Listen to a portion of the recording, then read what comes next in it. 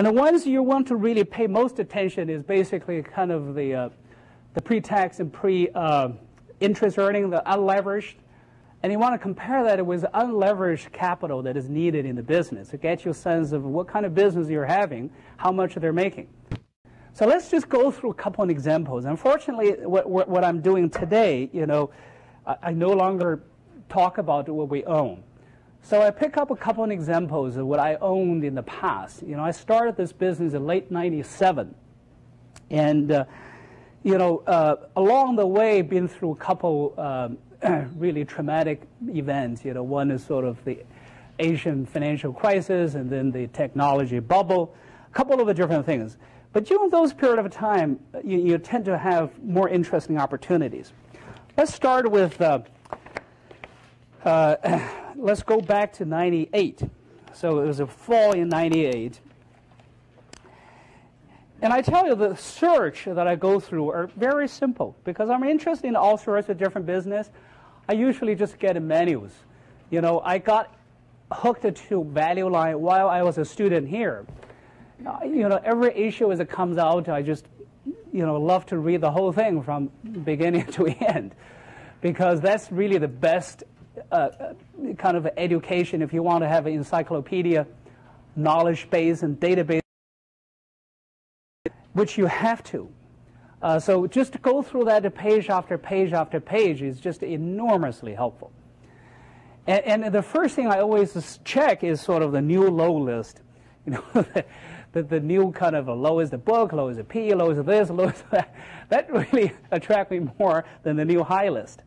Now this actually, I don't have any more of my copies. I get rid of that. So I asked them for reprint, and the number is not right. I mean, I was looking more of somewhere around, I think it's a September or something, August, that when the stock was roughly around 28. So this is 46. It's not right. So it's roughly called at 28 to 30.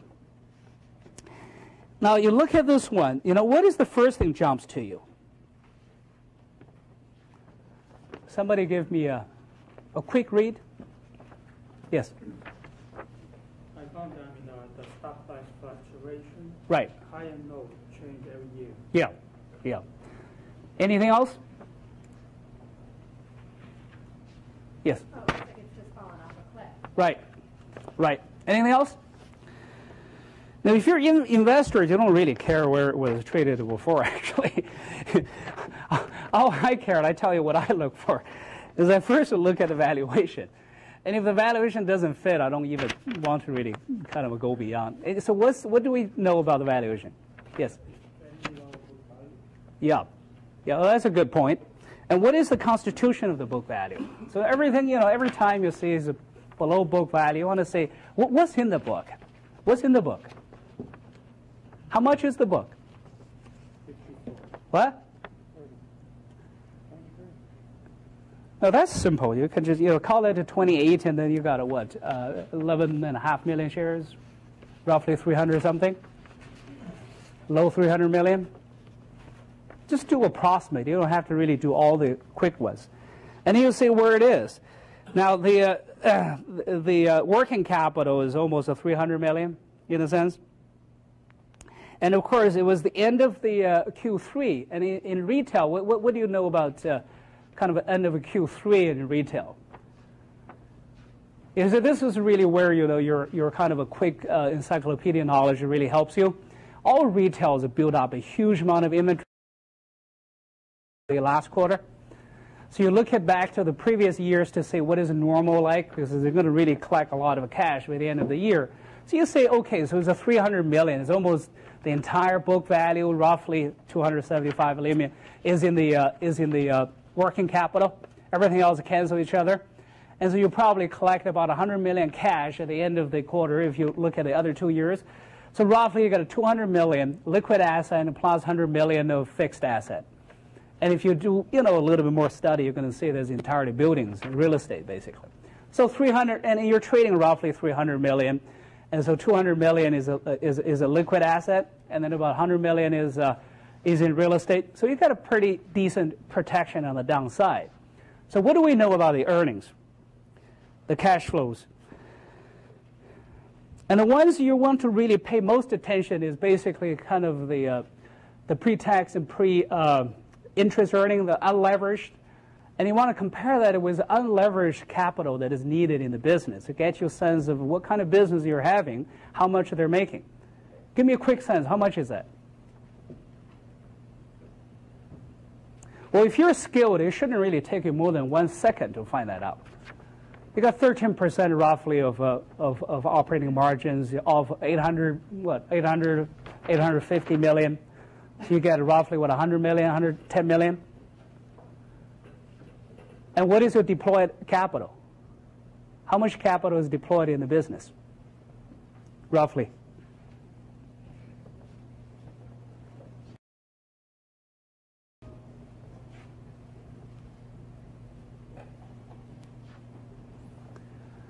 You would have roughly about, let's say, 200 million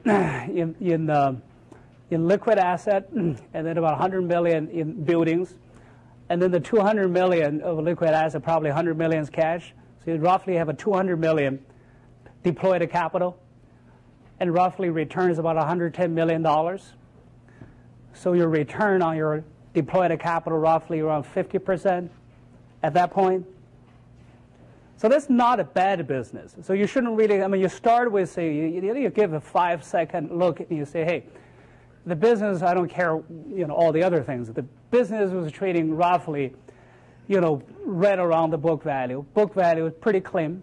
Is basically consists of a tangible liquid asset, working capital, plus, 100 million in real estate. And the deployed capital is basically 2/3 of that. And for that 200 million, you return roughly 100 million or so. And so it shouldn't be bad business to begin with. So next you check sort of why this whole thing sort of fall apart at that point. Sort of a missing, I mean, whenever you say something like that, you say, wow, that's not a bad, if I own the whole business. Remember, you always sort of think as yourself as a business owner. If I own this business, if I can buy the whole business at this price, you probably want to own it. And it's not a bad name, right? Most people recognize Timberland as a brand, right? So what is the reason at the time? Well, it's turned out that was the height of the Asian financial crisis, that all their competitors, especially Nike and Reebok, see their sales, especially in Asia, falling out of a cliff. And so the whole contingency, sort of all the apparels, all the retails of shoes and international brand, anything that has exposure to Asia, all fall apart. But what else is going on? So you try to check, what other people are thinking about this. You may not really listen to their advice, but you want to really know what other people are looking at. So you check to see whether there's any analyst report. It turned out there's no analyst report. Nobody covered this. Well, for a company that's doing about $1 billion in sales, it's a reasonable company, it's a big brand. So why nobody kind of cover about this? Any possible reasons you can speculate? Yes? They don't have data on the balance sheet, maybe they don't go to capital markets, and so they don't need, there's no analysts that are basically sell products. Which is good or bad for you? For an investor, it's good. Fabulous for you. Fabulous for you. And you go back to, say, 10, 15 years. The good thing about value line is you go back to 10, 15 years, and you see whether they ever really need to that money. What did you find in the business over the last whatever years? It's been growing. The profitability has improved dramatically over the recent years, but has always been pretty profitable. And therefore, their need for financial market is very limited. Any other reasons? What's the ownership structure? Yes? It's a family-owned business. Yes. What do you mean by family-owned? Like the family controls They own 40% of it. How much vote they control? over 50%. Like they have a class meeting. They have 100% vote, basically, 98%, right? So immediately that turn off a whole bunch of people. And then you see how the investor has been basically reacting to them in the past. You can do a quick kind of a data search. And this is really why, I say that a investor should really investigative journalist, because we have a journalist here. I'm sure if I ask the journalist, look at this question, you know, the first thing you would say would go through all of those questions I just asked. And pretty easily you can find all the answers, and very quickly. And so you've got to have a very active, very curious mind. And you just wouldn't really satisfy with any bogus answers. Otherwise, you can't really be in this business. So you go and you find there's actually a whole bunch of a different shareholder lawsuit. Now you have an owner owns 40%, owns almost 100% of the vote, and most of the shareholder doesn't have a vote, and you have no analysts cover them, and there are a whole bunch of a shareholder lawsuit. So immediately that if you don't know anything about the business, if you're the 95% of the other investor, what conclusion you would draw? What would be your conclusion? If you were kind of, you know, a normal mutual fund or a hedge fund trading-oriented investment manager, what would you say to this situation now that you find all this information, please? Because there is not enough good information to really touch the stock. Yep. So therefore, it doesn't worth to own it. Right. It's too risky. Anything else? Yes. I probably think, I mean, the problem is temporary. Right. And the stock is small case and liquid. Right. So I may not put my money in. Right. Anything else? Yes. Be concerned about the liquidity. Yes. Anything else? You guys are not skeptical enough. Well, would you really worried about that that management might be milking money from the company? Might be manipulating their books because they control everything. There is virtually no constraints on what they do. And the fact there are a whole bunch of a lawsuit that tells you they complain about something, right? So what do you do next? What do you do next? Well, yes, that's one thing. Anything else? What? Check the court record. Absolutely. You download every single piece of the document of the court cases, every single case, and read them from page 1. And that's why I was saying that if you don't have a curious mind, if you just want to do it because you want to make money out of it, the chances are you're not going to do this. You have to really figure that I'm just so curious. They said, what's happening? This doesn't add up. And you have to dig every single thing. And so you read everything, as I did. The first part, it takes less than a couple minutes. You look at that one, you say, that's really what I do. I mean, all the questions you read leads you to all of that. So upon I can possibly find all the cases I can find. All the cases really come down to really one thing. Actually, it's basically one complaint. It's just multiple filings. That somebody really say, well, they used to provide some guidance and they didn't deliver, and the investor get pissed off. And so the owner also get pissed off. You can, vividly see his defense. You can get a sense of his personality by reading those documents. He said, you know what? I'm not going to do this anymore. I'm not going to talk to the street. I'm not going to give any guidance. I don't need a damn of a dollar from anybody else. The business is wonderful. Okay, so that removes a big cloud. So the next thing, what do? Well, if they really run this way, the next question is, okay, maybe they're not crooks, but are they good managers? How do we know that? Are they decent people? How do we know about that? How do we go about to find that? What do? You look at the operating margins, but if you're not sure of the numbers that you're making the company, but they're making a profit, and if they're audited. Sure. Anything else you can do?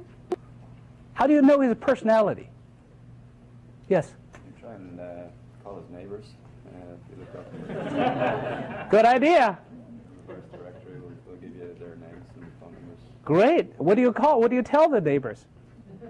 I tell them the truth. Yeah. I'm concerned. Well, one of the market's concerns maybe that management may not be honest, and I would like your opinion of Well, what if you just say, go to hell? You hang up? Well, I try and Most people will tell you, go to hell. I'm busy.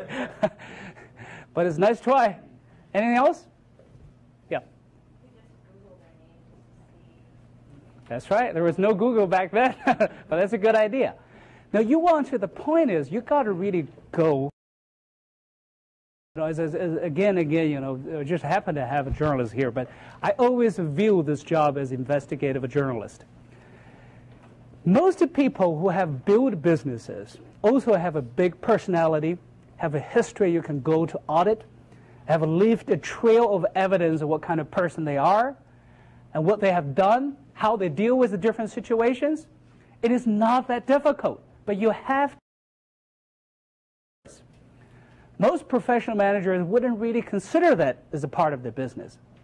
But I'm telling you, you're the 5%. If you end up to be the 5%, maybe you're not. But if you try to be that 5%, that's what you do. You go to see their community. You go to the church or synagogues. You go, you go visit everybody. You sort of get yourself to be part of that. And you introduce yourself to all their friends and families and neighbors. Don't just call them. Go there. Spend a few weeks there. It's worth it. It's worth it. Just to spend as much time you can possibly be to try to find him. Find what he has done to his community. What does neighbors and friends say about him? That tells you more about this personality. And you want to find the family dynamics. This fellow actually only graduated high school, never really went to have a college. Relatively simple guy, but a nice, decent guy. Has been very philanthropic. Go to synagogues, but not terribly devoted. But the more interesting thing, he has a son who actually went to business school as well. It was actually my age at the time. It was in the mid-30s, early to mid-30s. And at the time already assumed to be a COO of the company. So I did all of the things I suggest to all of you. I did further, and I find what this son's, all the board of the father and the son's on. And I find one of the board the son was on actually is run by a friend of mine. So I invite myself to be on the board. So I joined on the board along with the son, and we become very close friends. And then I really know what's going on in that family. It's turned out this is one of the most admiring family I've ever met. They are people of the highest integrity. They're wonderful. And they also happen to be brilliant businessmen. So after all of that, the stock actually still trading right around 30s. And so that's sort of, you kind of answered, you sort of know, did I miss anything? You sort of say, probably not, I didn't miss anything. The other 95% just don't know. Or their industry imperative does not allow them to do anything about it. So what do you do at that point? What do you do? Buy. How much you want to buy? Let's suppose we have $100. What? 40.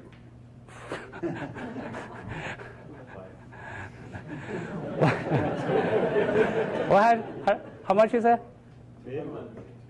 200? Okay. Well, I like to talk to this class because you guys are not polluted yet. Now, if you go to join a fund, the first thing people would tell you is, oh, gee, don't do anything more than 25 basis points. And then you go with maybe 50 basis points, you do 1%, that's 100 basis points. They use a basis point. So every number sounds big, Boy, we're going to do 50 basis points. That's a big deal. That's what it's like. That's what it's like. So keep your innocence, because right now what you're thinking is the common sense. Think about how much effort you put in to get this damn thing right. Think about how good it is. You have virtually no downside. You're trading roughly about 5 times. And the next thing I did is I actually went to all the different stores to see why in the last few years the margin improved substantially. It's turned out there was a fad going on especially in the inner cities, that all the little kids want to have, the Timberland shoes and jeans, and boy, the things that, all the store manager tell you, they couldn't really get enough stock. And you look at how much of their international business, how much is actually in shoes and in Asia? Less than 10. What they make out of that? Less than 10%. 10% out of the 10% of the 27%. So you calculate all of that, you say that all of them are gone. You're losing money. So what? It reduces your earnings by less than 5%. So I put a shitload of Anybody know what happens afterwards? In the next 2 years? I mean, you guys all have internet. You can check right away. They don't let us check while we're inside. Really? You should do that. You should. Why do you want to listen to all this shit? You just do whatever you want to do. As I said, you know, you're right not because other people tell you to or agree with you. You're right because you need to do that. You need to check on that. All of those things should come to you in no less than 5 minutes. Otherwise, you're just not a good analyst. If you're not a good analyst, you'll never be a good investor. Seriously. So you have to at least technically train yourself to be very, very proficient with all of that. Well, the next 2 years, this damn thing went up 7 times. And the truth of the matter is, during all those time, it was propelled by earnings. And so during all this time, you still did not have any risk. It's not like you're hiding, you know, writing some technology company after they doubled, tripled. You expose yourself to a huge amount of attacks. It was never more than 15 times earnings. Never. But if you treat it from 5 times to, you know, to 15 times, and the earnings have been growing in that period of time 30% a year, I mean, that add up. That add up.